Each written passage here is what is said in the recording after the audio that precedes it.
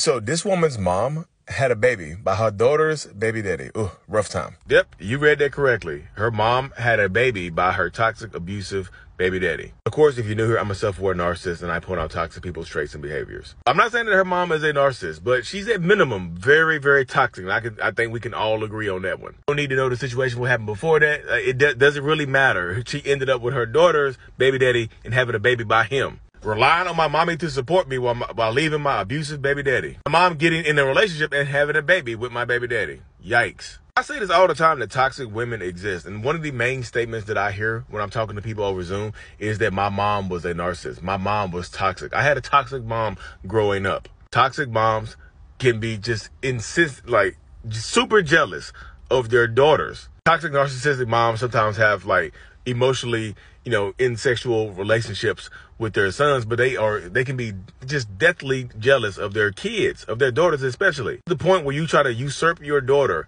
by having a baby by her abusive ex. In her mom's mind, she's probably thinking you don't deserve him anyway. Why was he abusive towards you?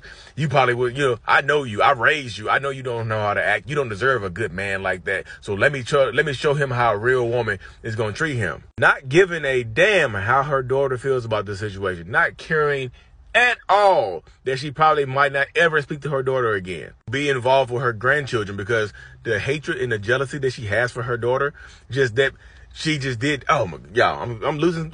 Toxic moms like that will also try to hold their kids back from having good lives and things like that, to try to keep their kids from being successful in life, because they're jealous of them. And the weird mindset that some toxic narcissistic moms have, they're if you are more conventionally attractive than me, I need to find a way to hold you back. I need to find a way to prove that I'm better than you in some way, shape, or form. You can't go past me in life. You know what I'm going to do?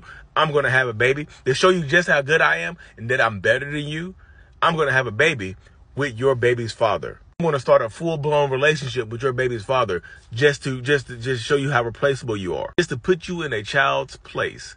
The crazy thing about this is, I can imagine her mom saying something weird to her, just you should be happy for me. At least he ended up with somebody in your family. Are you not happy for your mom? You don't want your mama to be happy? Wow, you never really cared about me. Wow, you ungrateful as hell. After all the time and effort I put into raising you, you don't care about me. You don't care about my happiness. Wow. And sometimes people like that will blame the daughter or the children for bringing them together. I would have never knew this person existed if you wouldn't have brought him into our lives. So it's your fault for us ending up together. It's your fault for complaining to me about him and allowing me to see who he really was and to see that you were actually the problem. You typically know how this ends. The mom typically ends up being a victim of abuse as well. I hope this helps.